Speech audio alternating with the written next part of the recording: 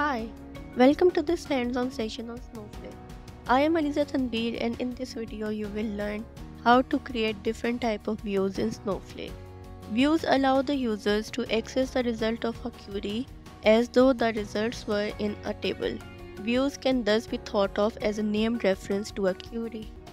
After creating a new notebook, we will start by creating a new warehouse. I am going to call it prod_excel and the size of the warehouse is going to be extra large. You can select any other size that you want. Then I will select the database and the schema to work into which I want to create the views for the present table. We will start by creating a view for the orders table in which we are going to add only those orders where the priority is urgent and all the data will be stored in the view. Run the query and your view with urgent orders will be created. Let's have a look at the view by selecting the record from the view, and we are going to limit the rows to 10. Let's run it. The view seems fine for now with all the data.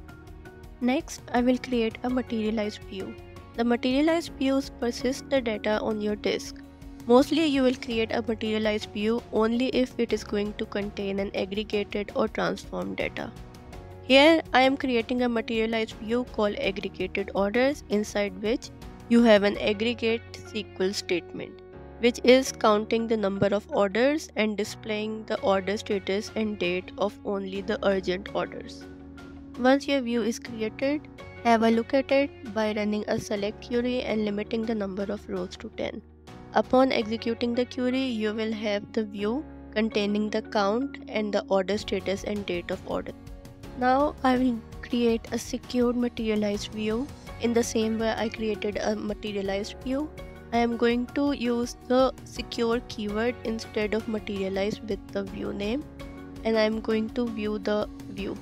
Now I will add clustering keys to both of my views. A clustering key is a subset of columns in a table that are explicitly designated to co-locate the data in table in the same micropartition. I will alter both views and cluster it on the basis of a particular column like order date. You can verify this by navigating to your database and inside the view, hover over each of the view to see its type. And this is how you can create different type of views in SnowFlake. That is all for this video. Thank you.